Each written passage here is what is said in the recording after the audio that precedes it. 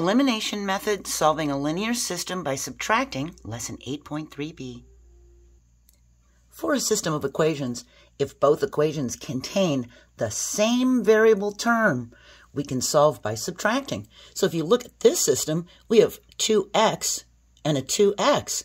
They have the same variable term. We can solve this with subtraction. For this one, we would use addition because we have learned that there are opposite variable terms right here. We have a plus 4y and a minus 4y. Since they're opposites, we would use addition. So, these are the steps for the elimination method. We're going to add or subtract. Remember, we add if the variable terms are opposites. We subtract if they have the same variable term. So we add or subtract the equations to eliminate one variable. Second thing we do is solve the resulting equation for the other variable. Then we substitute that value of the variable into either equation to find the value of the remaining variable that was eliminated back in step 1. So here it's telling us to solve the system of equations by subtracting. Let's take a look at our system. We have 2x plus y is equal to 8 and 2x plus 3y is equal to 4. So right away we can see both equations have 2x, so it does make sense to use subtraction. Remember, when they have the same variable term, that's when we're going to use subtraction. And we have a 2x minus a 2x, which makes a 0, so that's gone. And we have y minus 3y, that gives us a negative 2y, and 8 minus 4 is 4. Now we divide both sides by the coefficient negative 2. We have negative 2 over negative 2, same numerator and denominator, that makes 1y. And we have 4 divided by negative 2, which gives us a negative 2. We know y is equal to negative 2. Now we just pick one of these equations. I picked the first one to substitute negative 2 for y. And we have 2x minus 2 is equal to 8. We can get rid of this minus 2 by adding 2 to each side. That's going to create a 0 pair here and eliminate it. Now we have 2x is equal to 10. 8 plus 2 is 10. We divide by the coefficient 2 on each side. Same numerator and denominator, so we get 1x. And on this side, 10 divided by 2 is 5. We know x is equal to 5. So the solution as an ordered pair is 5 for x, negative 2 for y. We can check our solution by graphing to see where the lines of the two equations intersect. The solution we came up with was 5 for x, negative 2 for y.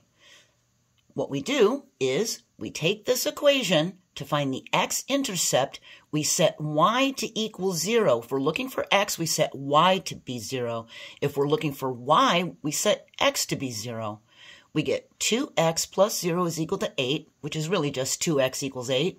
We divide both sides by this coefficient 2, and we divide this side by 2, and we get that the x-intercept is 4. For the y-intercept, we set the x to 0, and that'll give us 0 plus y equals 8, which means the y-intercept is 8. That's the y-intercept B. For this equation, we're looking for the x-intercept. We set y to 0. That's going to give us 2x is equal to 4.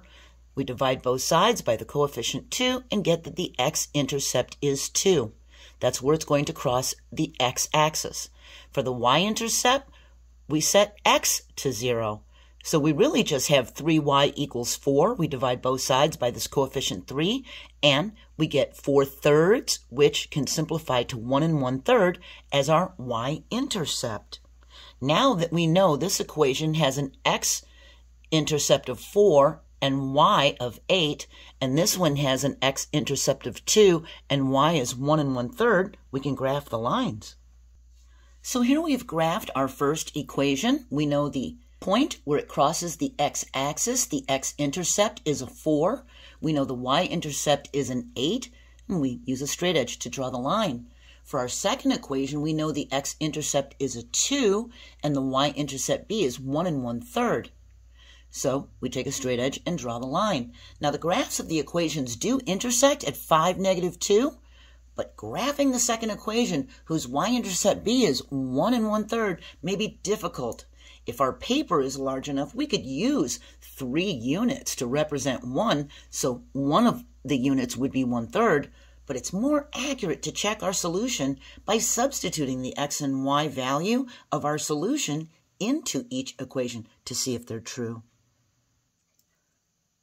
So here we have our system of equations and the solution we came up with. Substituting our solution into the system to check for accuracy, we get 2 times 5 minus 2 is equal to 8.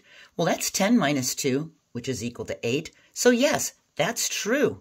And when we substitute it into the second equation, we get 2 times 5 minus 6. We've got a positive 3 times a negative 2, which is going to give us a minus 6. So we have 2 times 5 minus 6 equals 4. Well, that would be 10 minus 6 equals 4. Yes, that's true. Substituting is a lot more accurate for checking.